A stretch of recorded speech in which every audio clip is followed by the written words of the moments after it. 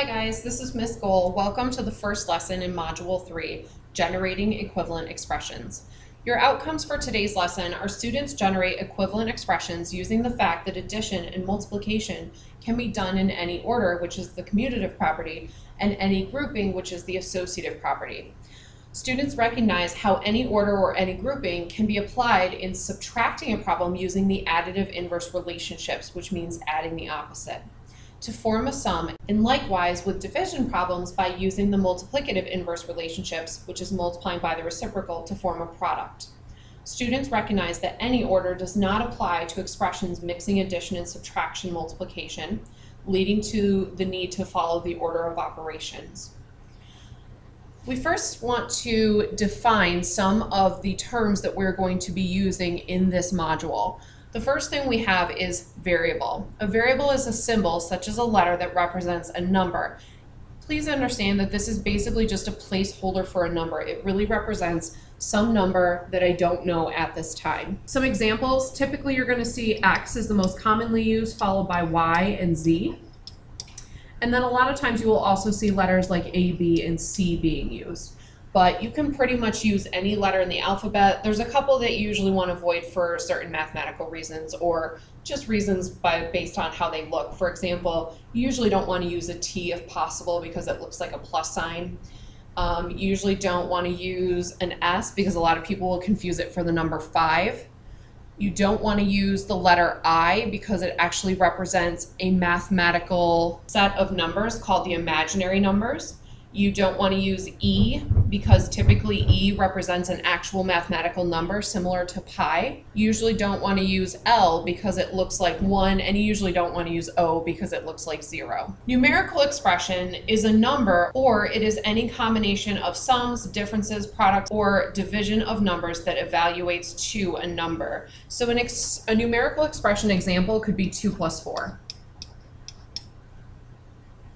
5 minus 7, 12 times 6, or 15 divided by 5. These are all examples of numerical expressions. Really, the key element that's missing in a numerical expression, it doesn't involve a variable. If it does involve a variable, then we're talking about algebraic expressions. An expression is a numerical expression, or it is a result of replacing some or all of the numbers in a numerical expression with variables. So if it has a variable, it qualifies for algebraic expression. Some examples could include x minus 1, 5b plus 3, a squared minus 2a plus 11, or 1/2 x to the 5th power. Let's take a look at example 1. Part A says rewrite 5x plus 3 and 5x minus 3 by combining like terms. Write the original expressions and expand each term using addition. What are the new expressions equivalent to? To expand a number, we can actually go back and think about when we did bar modeling. Notice that when you had separate x's, when you combine them, they became the total number of x's. So if we wanted to work backwards to expand 5x plus 3x, it would look like this. Grouped together, we have x plus x plus x plus x plus x. Now this represents 5x because we have 1, 2, 3, 4, 5 of them. To represent 3x would be x plus x plus x. So when I regroup these together, we can see we have a total of 5, 6, 7, 8 x's. Now notice, we've already talked about something like this called combining like terms. If we have 5 x's plus 3 x's, we now have a total of 8 x's. In order to combine like terms, we really have to have the same variable raised to the same power. With 5x minus 3x, let's expand the 5 x's. So this would be x plus x plus x plus x plus x. And this represents 5x, but what we're going to do is take away 3 of those x's. So let's group within this 3 x's. So if we take those away, we'd only be left with these 2 x's, so my result is 2x. Again, you can see the idea of combining like terms. 5x, take away 3 x's, we're left with 2 x's. Part B says find the sum of 2x plus 1 and 5x. So here, if I have 2x plus 1, and find the sum means to add numbers together. So we're going to add this to 5x. So the first thing I want to do here is get my like terms together. So I'm going to use the commutative property to switch these. So I'll say 2x plus 5x plus 1. And I'm going to group these two together because they're like terms. So 2x plus 5 will give us a total of 7 x's. And then I have this plus 1 on the end. We're just going to tack it right onto the end of this because it can't be combined with the 2x and the 5x to get 7x because they're not like terms. X's are not like terms with constants. Part C says find the sum of negative 3a plus 2 and 5a minus 3. So I'm adding together negative 3a plus 2 and 5a minus 3. So again, I want to be able to move things around and use the commutative property. So what I'd really like to do here is instead of subtracting 3, let's do add the opposite, which would be to add a negative 3. Then I'm free to rearrange by using the commutative property of addition. So why don't we flip-flop our 2 and 5 to get us negative 3a plus 5a plus 2 plus a negative 3. So if I combine like terms here, 5a minus 3a is 2a. And if it helps, make them into objects. So this is 5 apples. Take away 3 apples. We're left with 2 apples. Here, 2 minus 3, we learned in our previous module. Same signs keep and add, different signs subtract. 2 minus 3 is 1. Take the sign of the bigger number, then we'll be exact. So our final result here is 2a minus 1. Looking at example 2, we're going to start to talk about multiplication. So I want to start by giving you an idea of what this really means. So multiplying by 3 really is stating that we actually have 3 2x's being added together. So if I expand this, it's 2x plus 2x plus 2x. Well, we know that this combines to become 6x. So I want you to just look at our original problem. Notice that to get our answer, we could have just multiplied 3 times 2 to give us 6. So we can take that stance here. So for example, on B, I can use the commutative property to flip the y and the 5, giving me 4 times 5 times y. So 4 times 5, we can do associative property here, grouping them together to give us 20. And the y is not multiplied by anything, so it's still y. Part C, I can use the associative property to group 4 and 2 together to give us 8, and then the z is still there because it isn't multiplied by anything else other than 8. Notice that we get a little bit more complex with problems D and E, so I have to start following PEMDAS. So if it helps, write that above.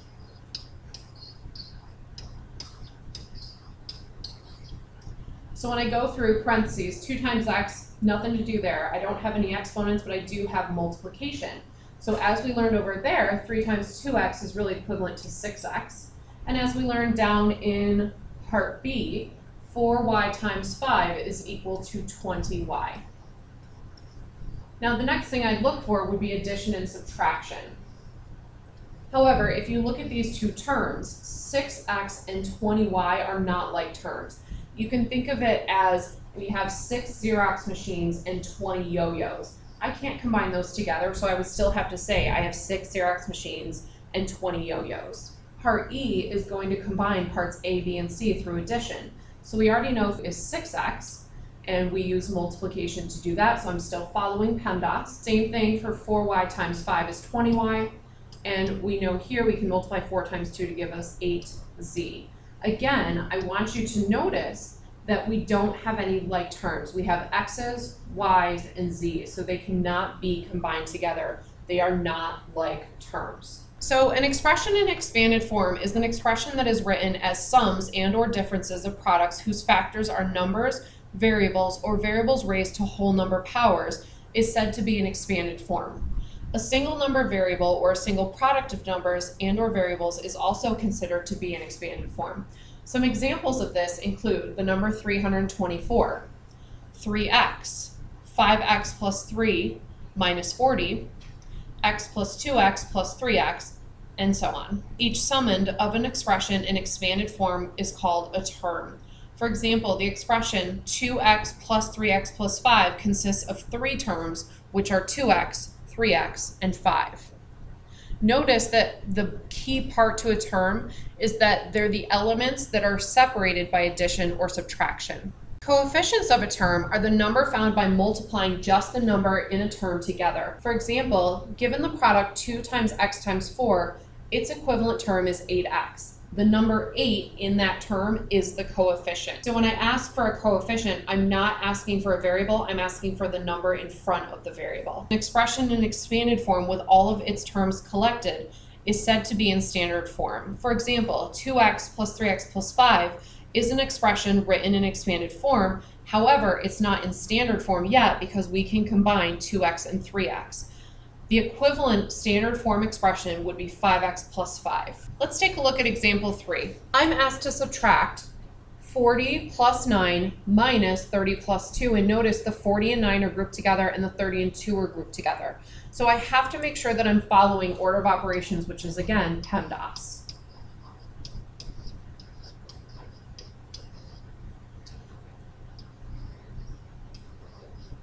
So here, parentheses comes first. Now notice here, I can combine the 40 and the 9, so I can get 49 here, and I can combine the 30 and the 2 to get 32 here. Going through, I don't have any multiplication or division, but I do have addition or subtraction. 49 minus 32 will leave me with 17. We'll look at a similar problem in part B. We have 3x plus 5 minus 4, all grouped together, minus 4x plus 11, which is also grouped together. In this case, I don't have numbers that will evaluate to a single term. I can't combine the 3x with the 5y, and likewise I can't combine either of those with 4. In the second group, I can't combine 4x and 11. So I have to follow order of operations still, but when I go through and I look for p, I don't actually have anything in the parentheses that I can combine on either of these. So there is no parentheses even though you actually see them. I also don't have any exponents.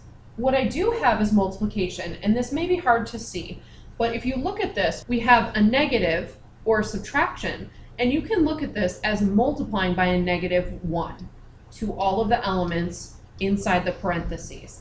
So this is really the distributive property, and what we're distributing is a -1. Likewise, I actually have a +1 out in front of this set of parentheses that I'm going to distribute to take care of my parentheses.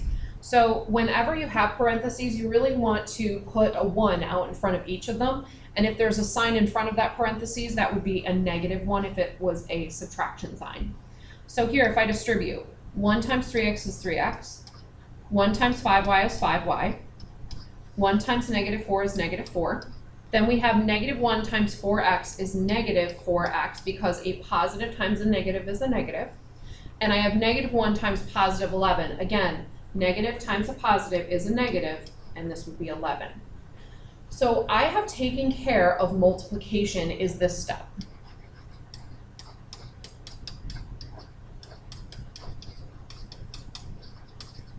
The next thing I'm going to take care of is any addition or subtraction, which is combining like terms, CLT. So here, we can combine our x's together. So here I see I have 3x minus 4x. So if it helps, you can kind of underline them and group them. But the big point I want to make here is this is not 3x plus 4. Because there's a sign in front of it that is negative, it means this whole thing is negative. So this is -4x. So if I have 3 x's and I take away 4, I would have -1x. I can't combine anything with the 5y, so we would still have plus 5y. But I can combine -4 and -11, so I can group those together. And same signs, keep and add. So I have 4 plus 11 is 15. And I keep the negative sign. So my final result here is -x plus 5y minus 15. Example 5 is a pretty long word problem, so I'm going to go through and highlight information that's important as we read. It costs Margot a processing fee of $3 to rent a storage unit, plus $17 per month to keep her belongings in the unit. Her friend Carissa wants to store a box of her belongings in Margot's storage unit and tells her that she will pay her $1 towards the processing fee and $3 every month that she keeps the box in storage. Write an expression in standard form that represents how much Margot will have to pay for the storage unit if Carissa contributes. Then determine how much Margot will pay if she uses the storage unit for 6 months. I have an unknown within this scenario, and that's the number of months. So the first thing I need to do here is define the variable. So let's let M equal the number of months.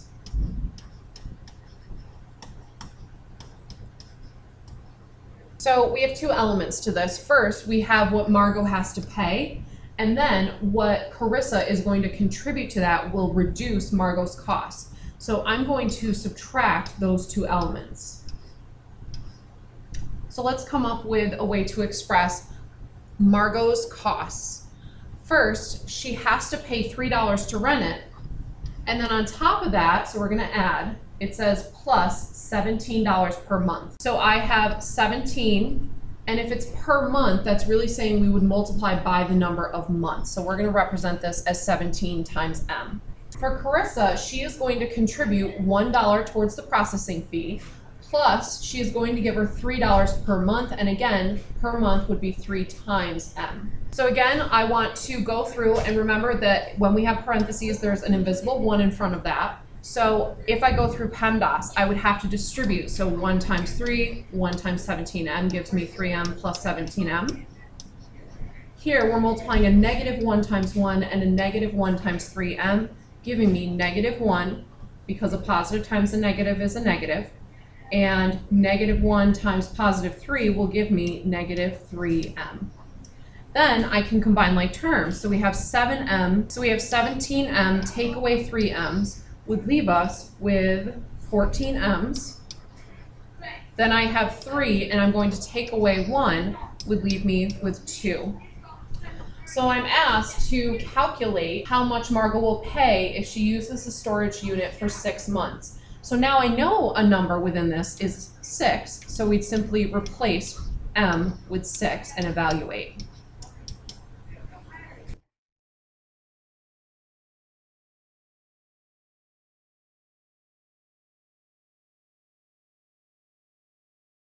In this lesson, you have learned that terms that contain exactly the same variable symbol can be combined by addition or subtraction because the variable represents the same number.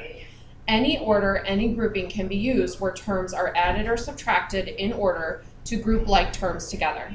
Changing the order of the terms in a sum does not affect the value of the expression for given values of the variable.